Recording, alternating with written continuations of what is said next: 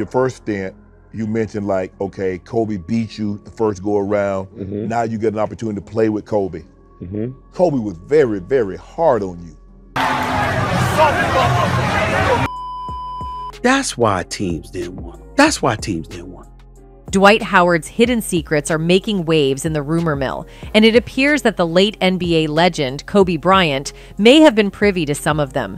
The grapevine is buzzing with speculations that Howard's shady past could have been the reason behind Bryant's apparent disdain for him. In fact, Bryant once voiced his disdain for him.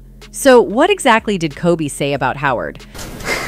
Byron said that you and Dwight simply don't like each other. Do you agree with that? No, you can't help it. Like, I mean, he's a teddy bear. You can't help him. Kobe Bryant allegedly never liked Dwight Howard, and at first, many people never understood why. But it has recently been made crystal clear for the public. The former Los Angeles Lakers star said Hart became his home on July 19, 2021. Howard admitted that they went to his room, took off their clothes, and kissed. The contentious relationship between Kobe Bryant and Dwight Howard is a tale that dates back to 2012, when they were unexpectedly thrust into a tumultuous partnership as teammates for the Los Angeles Lakers. The seeds of their animosity were sown right from the start, and their tumultuous journey unfolded publicly, leaving a trail of memorable moments and colorful insults. The roots of their turbulent relationship can be traced back to the summer of 2012, when Dwight Howard was traded from the Orlando Magic to the Los Angeles Lakers. For Kobe Bryant, it became apparent almost immediately that this union was not going to be a harmonious one, and the prelude to their discord can be encapsulated in a brief post-trade phone conversation. Jalen Rose, a longtime Lakers adversary and now an ESPN personality, was privy to the unfolding drama. He recalled the moment when news of the trade deal broke, and Howard called Bryant. The day he heard Dwight Howard was going to get traded to them. Howard called Bryant, Rose said. So Kobe takes the call, and I might have heard some of the conversation, and I might have heard Dwight asking him about LA and some of the off-the-court things, whatever. And Kobe got off the phone and said, "This S ain't going to work." That single phone call set the tone for the tumultuous relationship between Kobe Bryant and Dwight Howard. Bryant's immediate assessment, even before they had a chance to lace up together for a game, was that Howard's mindset and priorities were not aligned with his championship aspirations.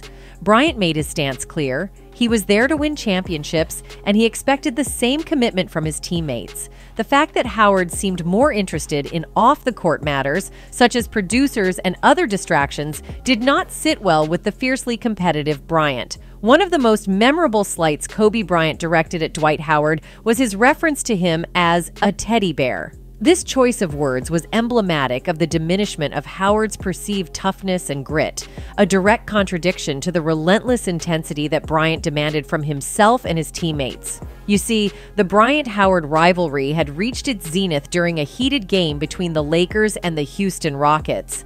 In the heat of the moment, after securing a defensive rebound, Howard swung his elbows around, seemingly attempting to fend off Bryant. In the process, he ended up elbowing Bryant directly in the jaw. The referee immediately blew the whistle to stop the play, but the two players continued to exchange words and engaged in a verbal altercation. The media, as always, sought Kobe Bryant's thoughts on the incident.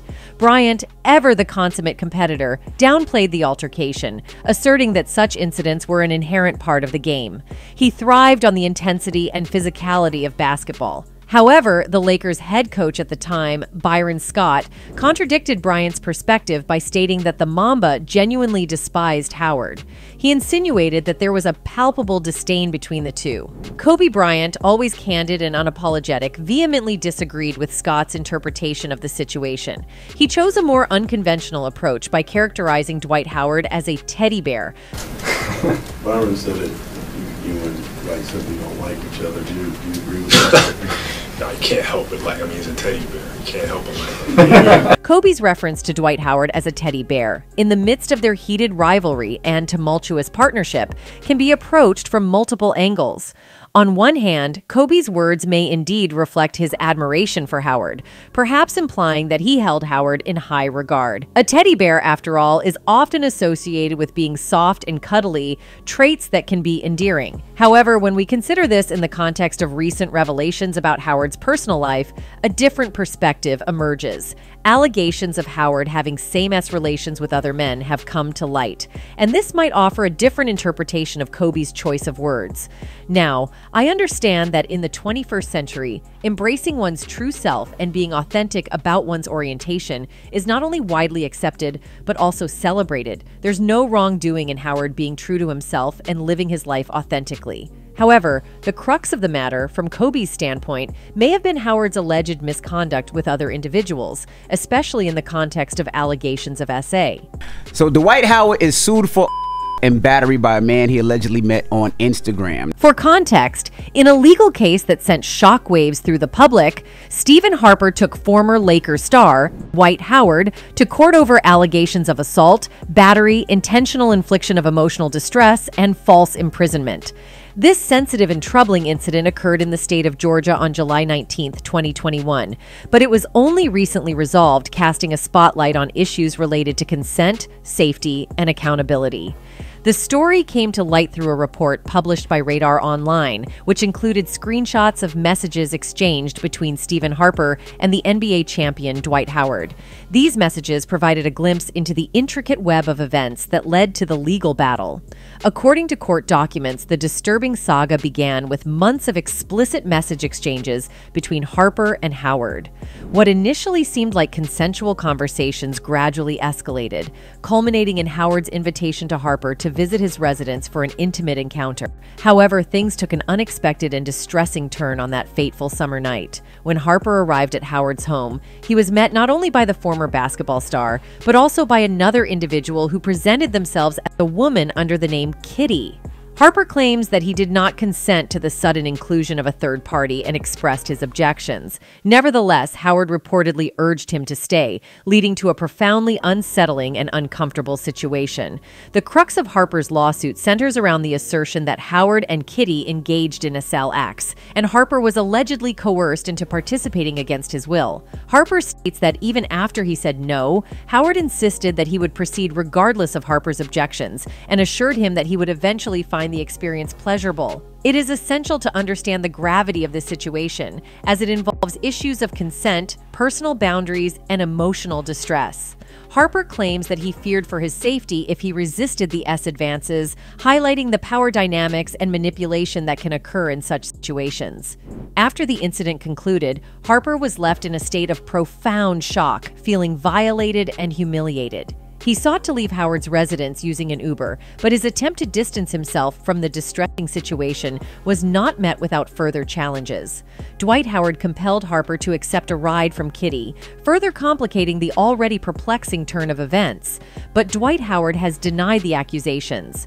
In a response filed this week by his attorney, Howard described the 2021 encounter at his home in the Atlanta suburbs as consensual and requested that the case be dismissed. In court documents obtained by ESPN, Howard said Monday that he engaged in consensual activity with a man named Stephen Harper during a July 2021 encounter at Howard's Georgia residence. Howard denied that he caused any injury to Harper, according to the filing. One of Howard's attorneys, Justin Bailey, said Harper initiated legal action as a form of extortion after the 8-time All-Star ceased communication. What was a private consensual encounter was made public for profit, and Mr. Howard looks forward to bringing the truth to light in a court of law, Bailey told ESPN. The allegations against Mr. Howard are contested. Mr. Howard intends to present the truth. The truth is, Mr. Howard blocked Mr. Harper on social media and then was confronted with two options: pay to protect his reputation or have a fabricated story made public. Despite being an easy target due to the subject matter and his status as a celebrity, Mr. Howard chose to trust in the justice system and will rely on all future court filings to speak for themselves. But this is not the first time Dwight Howard has been involved in a scandal of such magnitude. In 2019, the basketball player was involved in another legal dispute after Massina Lige claimed he was in a same-sex relationship with him. Howard gave an interview to Fox Sports to deny the claims. Howard has also been on the receiving end of multiple SA accusations by the mother of his oldest child, a former Orlando Magic cheerleader named Royce Reed. Howard has legally recognized 5 children with multiple women, but there are allegations that he has fathered up to 8 kids. Meanwhile, Stephen A. Smith, a prominent sports commentator and talk show host, firmly believes that the reason no other professional sports teams showed interest in signing Dwight Howard was due to the looming cloud of SA accusations against him. Smith made this assertion on his popular talk show, The Stephen A. Smith Show, where he delved into the potential factors that led to the lack of offers for the embattled athlete, Howard. He opened up the discussion by expressing his personal viewpoint on the matter, stating, "Let me tell you what came to my mind when I thought about this. That's why teams didn't want him." This statement immediately set the tone for the conversation, emphasizing the importance of considering the impact of Howard's legal troubles on his marketability as a professional athlete. Smith was careful not to point fingers or cast blame directly on any particular teams or individuals, emphasizing, "Now, whether they're going to admit it or not, and I'm not going to mention teams because I don't want to incriminate anybody or accuse anybody of something I simply don't know, I'm guessing." By making this statement, he acknowledged the complexity of the situation, as well as his own limitations in definitively pinpointing any one reason for Howard's lack of offers. Smith went on to explain that his initial suspicion is that the player's lack of a team is probably due to the allegations. That's why teams didn't want him. That's why teams didn't want him.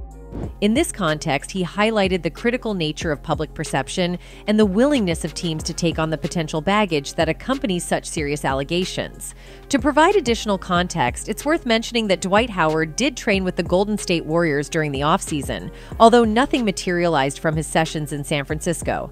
For context, in 2022, the Veterans Center sat down at Showtime's All the Smoke podcast to talk about his future in the league. "I want to play, but at the same time, there's like no teams that really want to allow me to play," Howard said to Matt Barnes. "That's how I've been feeling from the last situation with the Lakers. I felt like I did enough to help them win a championship to really deserve a spot on the team and a chance to start and get big minutes, and it didn't happen. After that, I was like, man, I don't want to have to bust for another whole summer, train 3 a days, go on a crazy diet, do all this tea, and then get back to a team and sit on the bench or not get to really help somebody win," he continued. "And it's been like, damn, do I want to just call it quits and do some other stuff or go back at it and show people I still got it?" In his last season with the Lakers, Howard played in 60 games and averaged 6.2 points and 5.9 rebounds in just 16 minutes of play. Seen as one of the few remaining old-school centers in the league, the former Orlando Magic superstar now struggles to find his place.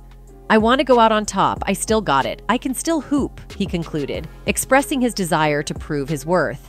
However, according to Stephen A. Smith and many social media users, the cloud of SA accusations against Dwight Howard is likely the main reason why teams have been avoiding him like the plague. You see, while it's essential to remember that accusations should be thoroughly investigated and considered within the legal framework, it's clear that public perception and the potential for distraction and controversy have a profound impact on an athlete's marketability and desirability to teams.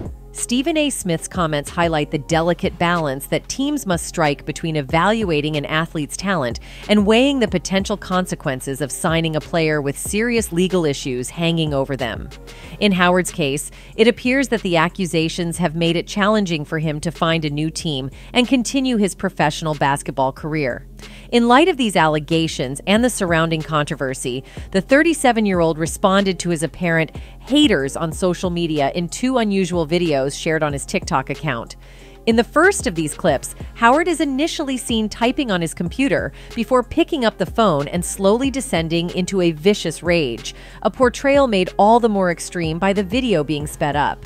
The post is captioned, "How they want me to respond to haters online," along with a laughing emoji. However, the second post managed to surpass it in terms of wackiness. In this clip, Howard is standing behind what appears to be a genuine lion as it lets out a menacing roar before the former Orlando Magic and LA Lakers star attempts his own one. The video was a response to a message from another TikTok user which read, "We just want to know who Kitty is, bro." Meanwhile, fans have commented on the allegations made against Howard, with one particular fan stating, "Dwight Howard is sick. I can see why the NBA has backed away from him." A second fan added, "I think Kobe knew this about him and that's why Kobe didn't like him." Anyway, that's it for this video, folks. Bye.